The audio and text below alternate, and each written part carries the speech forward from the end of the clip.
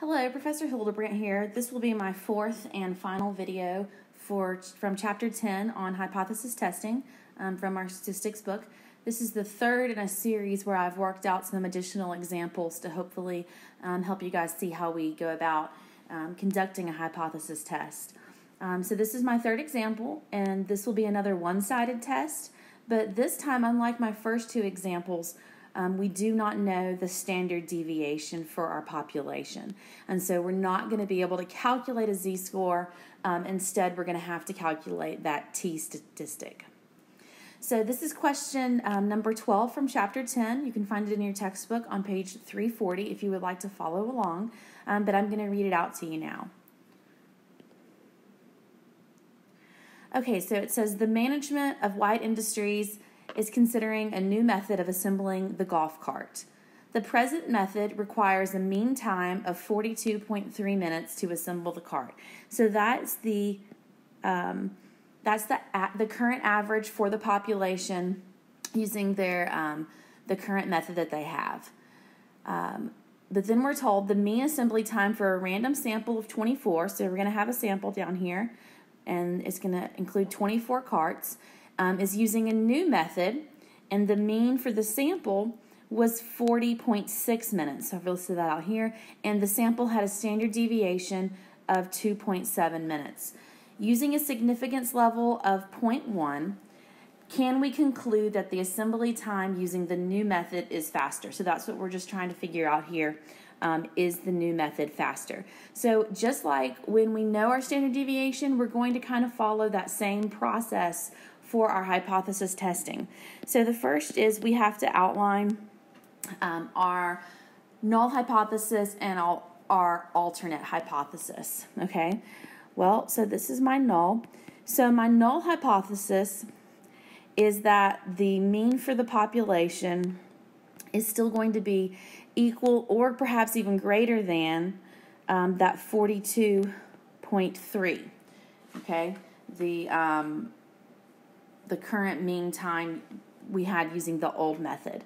And then my alternate hypothesis then is that the population mean will actually be less than 42.3 minutes. Because remember, from our random sampling of 24 carts being assembled, that new sample mean time was less than that. It was 40.6. Okay, so that's what we're going to be testing, is this null hypothesis here. So our second step then is to figure out what is our decision rule.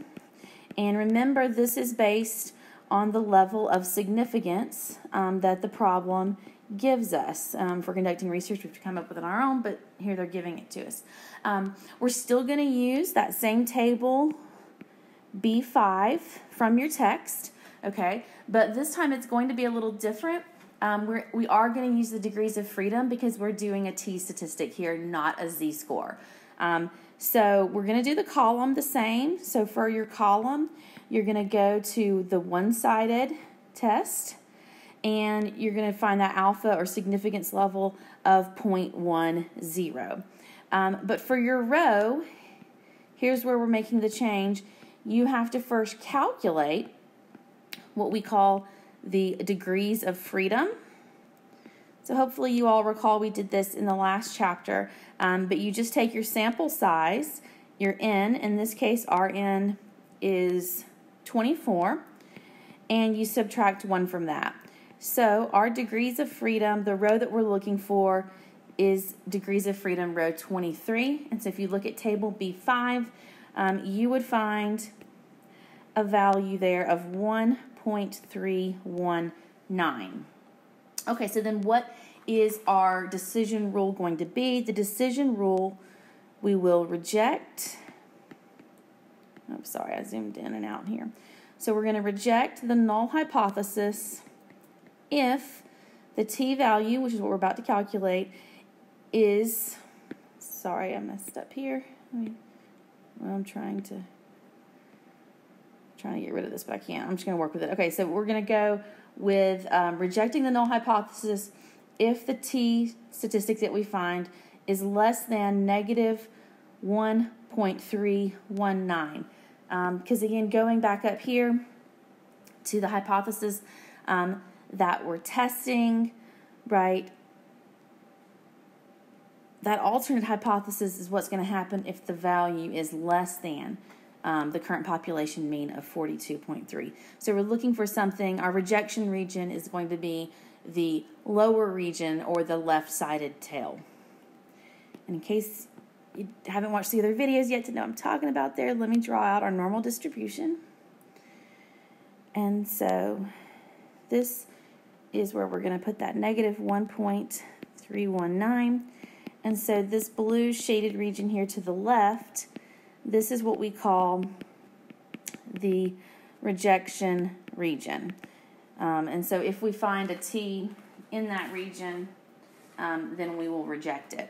Okay, well then that takes me to my third step here, which is to find T. We've got to find that statistic for the sample.